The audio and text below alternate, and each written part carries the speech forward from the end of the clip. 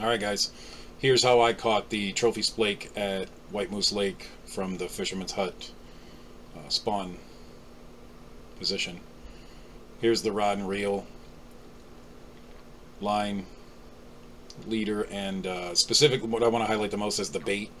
I used the Crankbait 30-foot 4/0 lure, and I thought it was extremely unusual how many different fish I caught with this lure from the same position.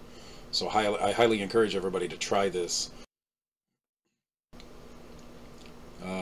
You guys can see the marker out there. I'll bring the map out here in a second and I'll highlight where that marker is, exactly the coordinates. It's not necessary to be down to the decimal point as long as it's in the same vicinity, but there are the coordinates there.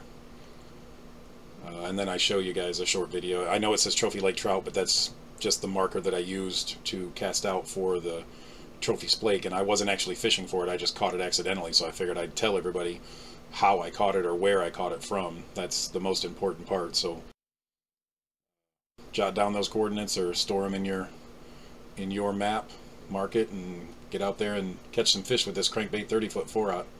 It definitely helped out. You can see my drag is set at 3/4 or 6 out of the 8 pie slices of the drag pie, and I believe my speed was at 3. You'll have to go back and double check that. I didn't happen to glance at it, but I'm pretty sure it was at 3, so I could try to avoid the shells on the bottom of the rock bed. There it is, a trophy splake. I hope this helps you guys out.